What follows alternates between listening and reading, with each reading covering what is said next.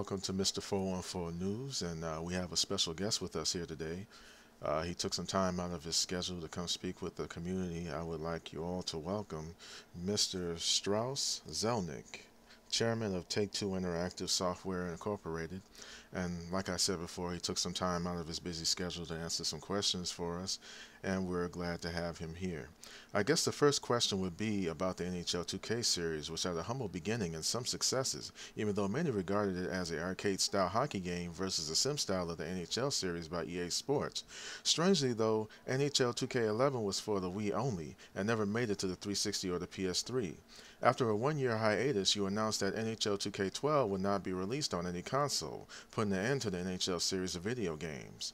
My question is, will the beloved series be making a return to the ice, or was it the rise of competition that caused you to close the doors on the NHL 2K series, leaving many 2K hockey fans holding the bag? Your response.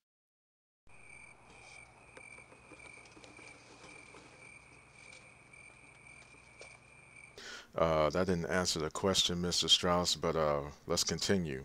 The next question is in regards to the NCAA 2K College Hoops series that started in 2002, and like the NHL series, they enjoyed some great success, from 2K3 leading up to 2K8. But in typical 2K fashion, you canceled the College Hoops 2K9, which was scheduled for a November 2008 release. This decision was made due to the fact that negotiations had soured between your company and the CLC. Now, to our viewers out there who don't know who the CLC is, that's a collegiate licensing company which holds trademarks for more than 200 colleges and universities.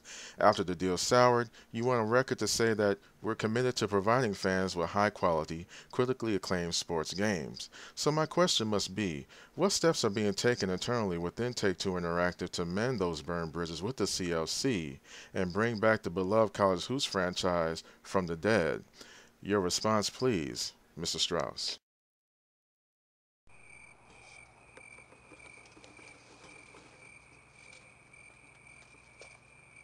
Mr. Strauss, I think the community would appreciate it if you answer our questions directly, but let's continue. Recently, you come out and said that you're not going to renew the MLB license. Now, this doesn't come much of a surprise to me, given your track record of abandoning sports franchises. It's also been confirmed that your company was losing $30 million a year on the licensing deal you signed back in 2005 to counter EA's NFL licensing deal signed that same year. But in typical 2K fashion, you're canceling the series without putting up much of a fight. You even gone on record to say that your company wants to concentrate solely on original IPs. IPs such as Borderlands 2, a great title, BioShock Infinite, also going to be a great game, and Grand Theft Auto 5, respectively under the 2K banner. My question is, did the competition make you bow out? Will the MLB series be making a return to the diamond?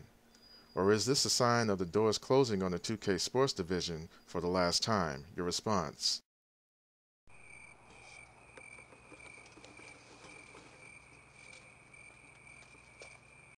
Mr. Strauss, we would appreciate a response, not dead silence, but let's continue. My last question is in relation to the NFL licensing deal that took place in 2004-2005. The NFL put up the licensing for bid. EA was among 5 software publishing companies, Take-Two Interactive being one of those 5. So all 5 companies had an equal shot at obtaining the license. My question is to you, why Take-Two Interactive wasn't more assertive in obtaining the license, or was the cost too high to invest that sense of loyalty to the fans that invest that same loyalty to you? Your response.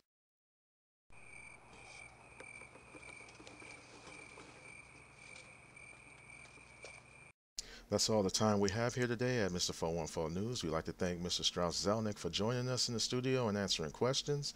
This is Mr. 414 signing off saying, if you can't beat 'em, just quit it.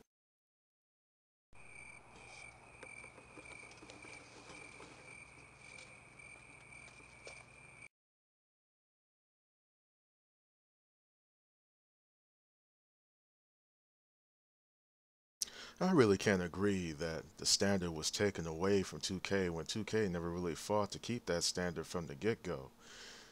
I even hear in some circles that Madden will never be a 2K football game. Interesting. Well, we never thought man would land or walk on the moon, but we got there, didn't we? Think about it. Anything's possible. Besides, blue teas really aren't my thing. I prefer a white tea. Holla at your boy.